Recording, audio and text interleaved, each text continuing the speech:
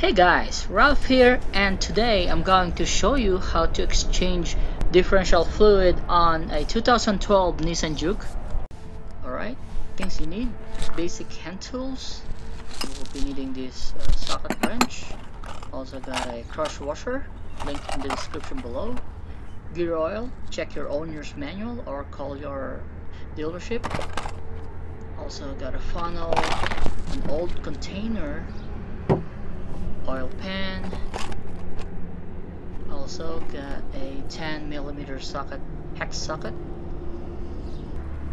and a DIY hand pump.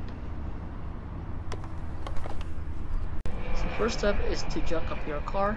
Since you're going to work under it, put your jack stand and another support. So here's the rear part of the car, and if you go under it, you'll see this differential right here. After you located the differential, you need to loosen up the fill plug first before the drain plug, so we know that we can refill it later. And you will be needing a 10mm hex socket to loosen up the plug.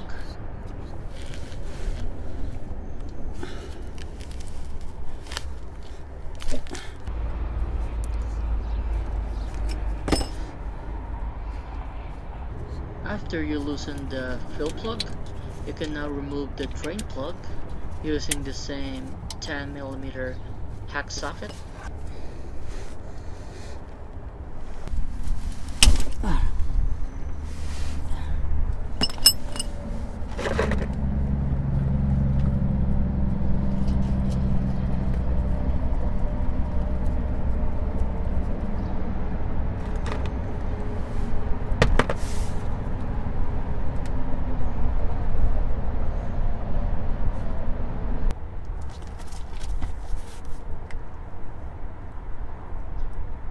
Before putting your plug back, you need to clean it up. Wipe it with a clean paper towel.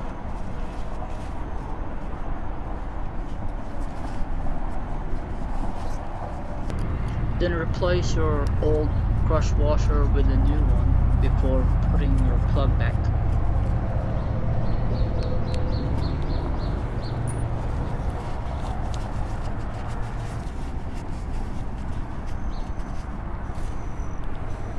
So after you drain most of the fluid and clean the plug, as well as putting in your crush washer, you can now put back the drain plug.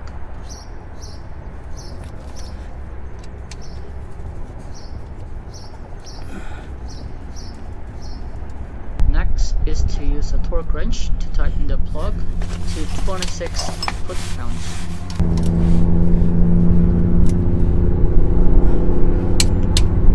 Good. After we tighten the drain plug, we're now good to remove the fill plug and fill it up with the right gear oil. Using a hand pump, fill the differential with fluid all the way to the hole until the fluid is leaking out.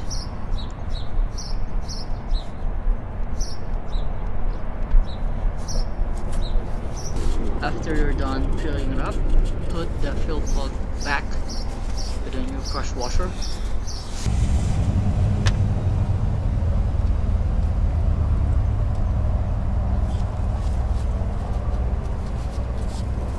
And tighten the fill plug to 26 foot-pounds as well.